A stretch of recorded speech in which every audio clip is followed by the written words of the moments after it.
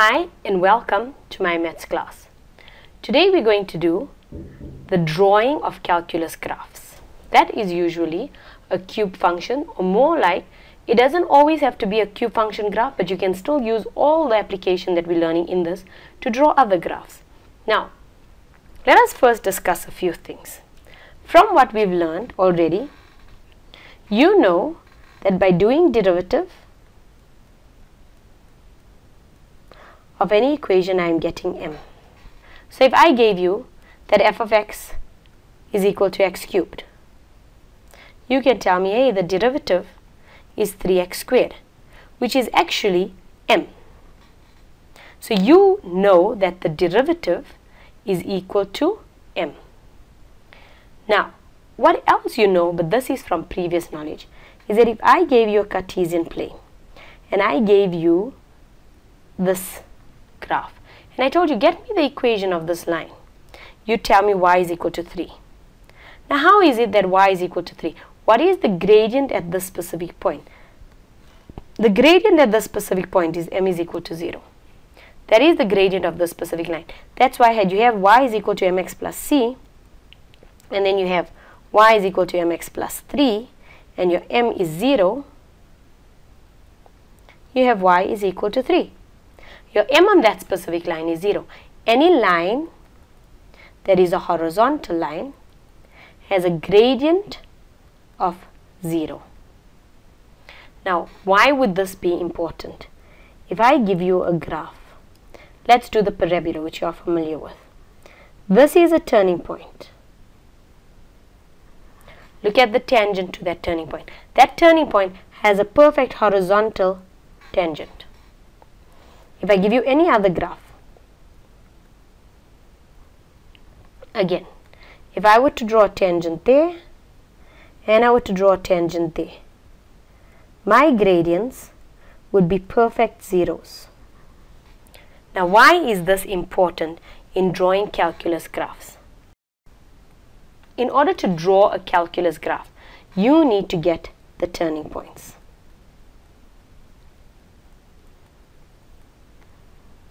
Now, to get the turning points, we use the method where we calculate f of x, which means we get m.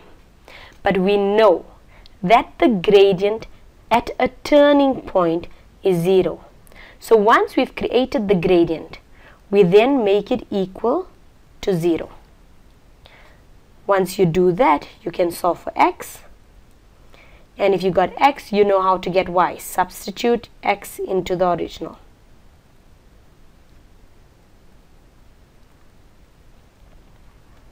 So let us determine the turning points of a few graphs before we continue drawing complete graphs. So we're going to do it step by step. Let us do the following equation. F of x is equal to x cubed minus 2x squared minus 15x plus 36. Now, how do I get the turning points? First, you're going to do derivative. You're going to get 3x squared minus 4x minus 15. You should know how to do the derivative from your previous videos where we had taught you how to do the derivative. Now, this gives us m. So, we know m is equal to 3x squared minus 4x minus 15. But we also know that if m is equal to 0, then I'm going to have a turning point. So, we now make this equal to 0.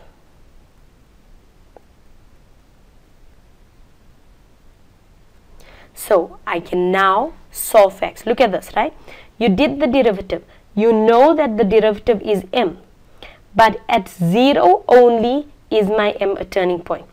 This is allocated a mark. In your final matric exam, if they ask you to draw it, where m is equal to 0 is allocated a mark if you know it's a turning point. So you have to always put it equal to 0.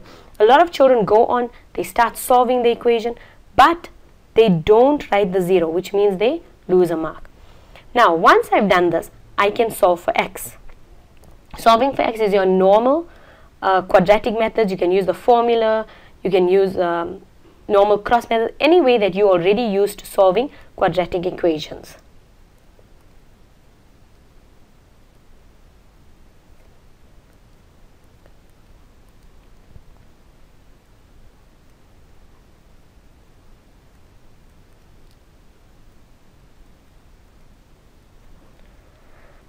So I have 3x plus 5 and x minus 3. That gives me 3x squared minus 15 plus 5 minus 9x. Perfect.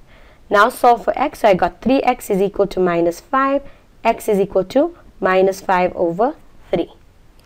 And then I have x is equal to 3. Now, why do I have two x values? When you were doing a parabola, you had one turning point. But when you do a calculus graph, you have two turning points, which means I have two coordinates. I have an x and a y here, and I have an x and a y here. So you have two coordinates, therefore the need for two x values. Now how do you get y? You get y by substituting into the original. So I'm going to take my minus 5 over 3 and you're going to substitute into the original. Be careful. To get y, the rule is the same. Always substitute into the original. So I got y is equal to minus 5 over 3 cubed minus 2 into minus 5 over 3 squared.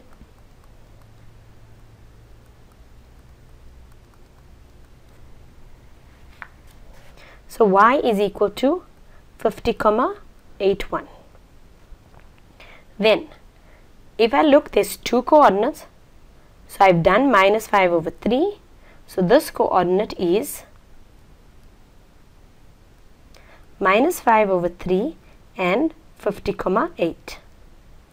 Now what's the next one? Y is equal to 3 cubed minus 2 into 3 squared minus 15 into 3 plus 36. Y is equal to 0. So my second coordinate is 3 and 0. Now, what we've done is, we've got the two turning points. Now you must remember, just like how you had learned, a positive parabola, a positive A in a parabola gives you a happy face and a negative A gives you a sad face. In calculus graphs, we have a similar thing. A positive A with your x cubed basically. So I'm talking of with your x cubed. You're going to get a graph that goes sad and then happy. So you start off sad, but at the end you end off very happy. Remember, with graphs, when we read, we always read from left to right. And negative ax cubed is going to give us a happy and then a sad graph. Now why would that be important? This here is a positive. Now positive graph means that I'm going in the form of, I'm going sad and then I'm going happy. Now remember, this is just a rough sketch, but what it shows you is that the top turning point, so in other words the maximum turning point, is on the low x value and the minimum turning point is on the high x value. Remember, this is an x value line. These are your negative, these are your positives. But even if they were both positive or they were both negative, what you must remember is the maximum is the lowest x. Now from these two, which is the lowest x? Minus 5 over 3 is lower than 3, which means at this point the turning point is a maximum.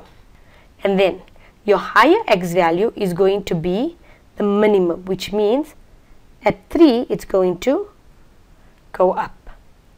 So if you were drawing this graph freehand and you had a Cartesian plane and you were told to draw this graph just with the turning points, then we know at 3 and 0 is a point. So if I had estimated maybe 3 and 0 is here, 3 and 0, and then my second point is at minus 5 over 3, that is like minus 1,7, so you could say we're drawing. So let's say we got a point there, which is minus 5 over 3. But what was the y value? The y value was almost 51. So let's say I went totally up and there's my point. So here I've got minus 5 over 3 and over 50,8. Please remember it's on the positive y. Now I know this is going to be the maximum, which means it's a sad face. And this is going to be the minimum, which means it's a happy face. And then it's a matter of joining. And that would be your calculus graph that you had drawn only with your turning points. Right, so when you start, we need to know how to draw your turning points before you can draw anything. Now we know turning points means you're going to do derivative. Then you're going to make it equal to 0. You're going to solve for x. Once you solve for x, you're going to substitute and get y. And then at all times you're going to remember, is it a positive happy graph or is it a sad graph? Now what would the next step be? Alright, the next step would be what you had always been doing since the beginning of graphs. X-intercept and Y-intercept. Let us take the same equation. Okay, if we have f of x is equal to x cubed minus 2x squared minus 15x plus 36. Y-intercept means x is equal to 0. Let's do that one because that is usually the easiest. So y would equal to 0 cubed minus 2 into 0 all squared minus 15 times 0 plus 36. That would mean y is equal to 36. So what is the coordinate? The coordinate is 0 and 36. Now let us do the x-intercept. The x-intercept is something you had learnt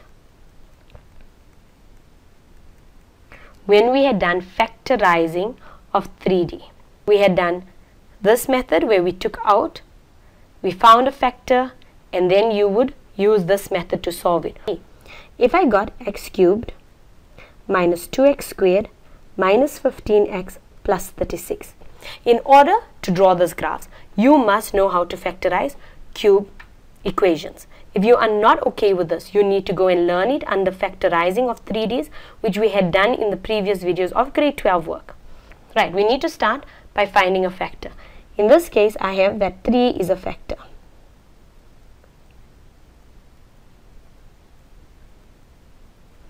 Now, if 3 is a factor, then it means x minus 3 is our first bracket. How do I get the second bracket? X times what will give me x cubed, that would be x squared. Minus 3 times what will give me my positive 36. Minus 3 times minus 12 gives me a positive 36. Here I've got minus 3x squared. I want minus 2, which means I have to add 1. So this would give me 1x. So my factorizing is x minus 3, x squared plus x minus 12 is equal to 0. Now we can factorize this bracket further. So we have x minus 3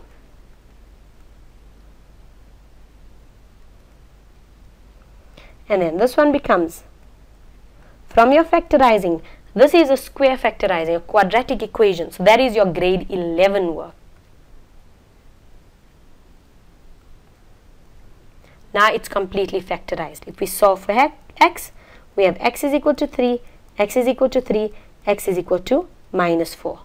Our coordinates would be 3 and 0, 3 and 0, and minus 4 and 0.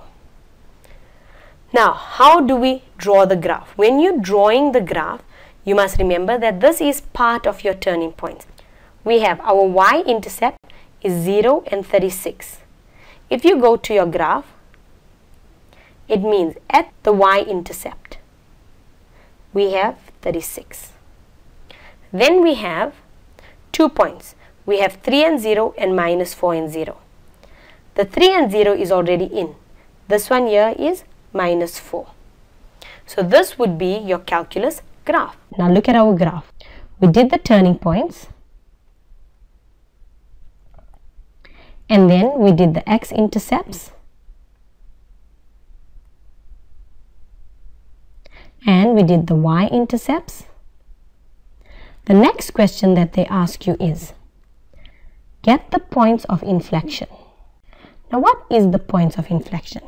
The points of inflection is actually the exact middle point between your two turning points. That is what the points of inflection is. It is the midpoint of your two turning points. We have minus 5 over 3 and 50,8 and 3 and 0. And the original question is x cubed minus 2x squared minus 15x plus 36. Now the reason I'm showing you this is because there's two ways to do it. Number one, you can do it the midpoint way, the way you had done it in your analytical geometry, where you say x1 plus x2 over 2 and y1 plus y2 over 2. In this case, I'd have minus 5 over 3 plus 3 divided by 2 and 50,8 plus 0 divided by 2, which gives me 2 over 3 and 25,4. The second method of doing it is, if you do derivative, you'd have 3x squared minus 4x minus 15. But if you do derivative again, so it's called a second derivative, you'd have 6x minus 4. Now when you make your second derivative equal to 0 and you solve it,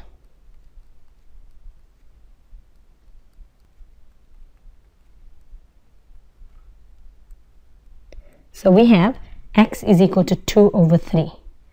Then to get y, you substitute your x into the original, taking x and you're putting it in. So we have 2 over 3 all cubed minus 2 into 2 over 3 squared minus 15, 2 over 3 plus 36 equals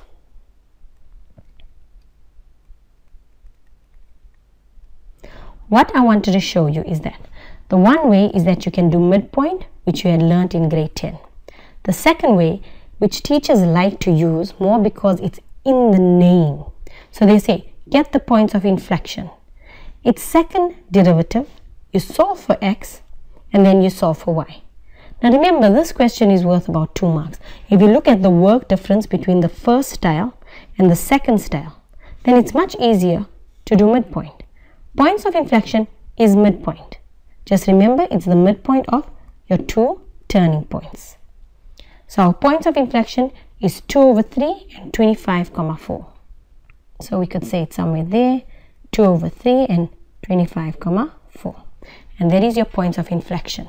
Now what I wanted to tell you is, do you notice that when I was drawing the graph, I put all the coordinates in?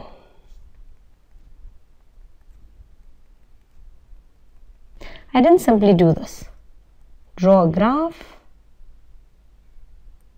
put a 3 there, put a coordinate here, put a coordinate here. At the turning points, I intentionally put the coordinates. It is not because I'm being fancy or I'm being bored. When they ask you, draw the graph, show the turning points, you need to be clear. With the intercepts, they're still okay. But if it was me, I would also put 0 and 36 and I would put minus 4 and 0. With the turning points, if you have just the minus 503, but you don't have that, and for this you have 3 and you don't have the 0, they will penalize you. You will be marked down if you don't have it. So even though your drawing can be 100% right, you don't have those coordinates, you're losing marks. Make sure you do this correctly. They are easy marks if you know your work. Thank you for watching.